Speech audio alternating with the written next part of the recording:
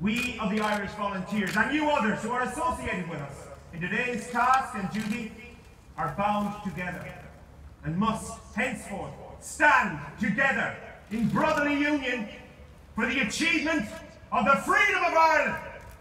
And we know only one definition of that freedom. It is Cone's definition. It is Mitchell's definition. It is Rossa's definition. Let no man blaspheme the cause served by the dead generations of Ireland by giving it any other name and definition than their name and their definition.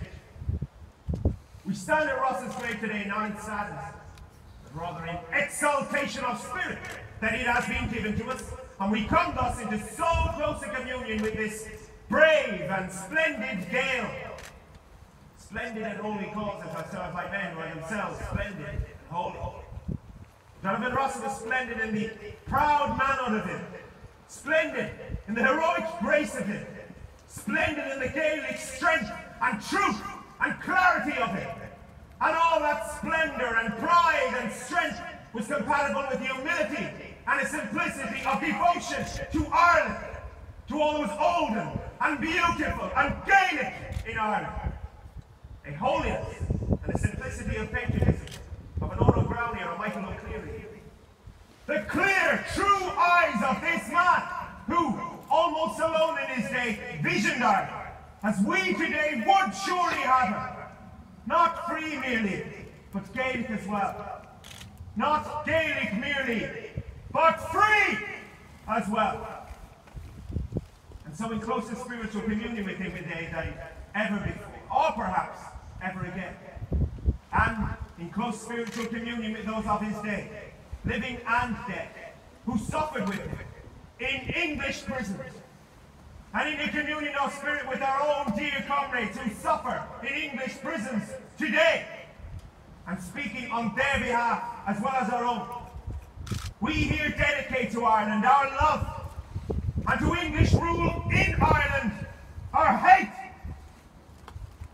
This is a place of peace, a place sacred to the dead, where men should speak with all charity and all restraint. But I hold it to be a Christian thing, as O'Donovan Rossa held it, to hate evil, to hate untruth, and to hate oppression, and by hating them, to strive to overcome them.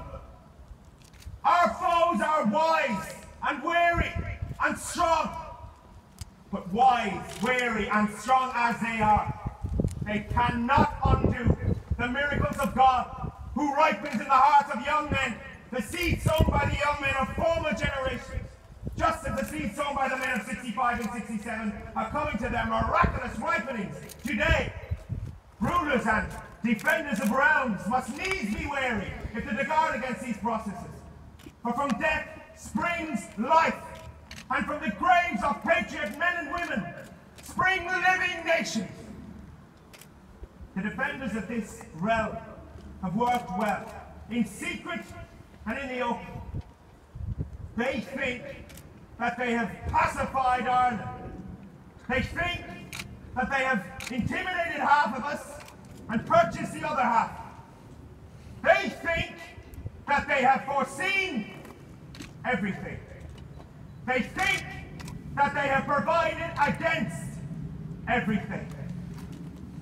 But the fools, they have left us our Fenian dead. And while Ireland holds these graves, Ireland, unfree, shall never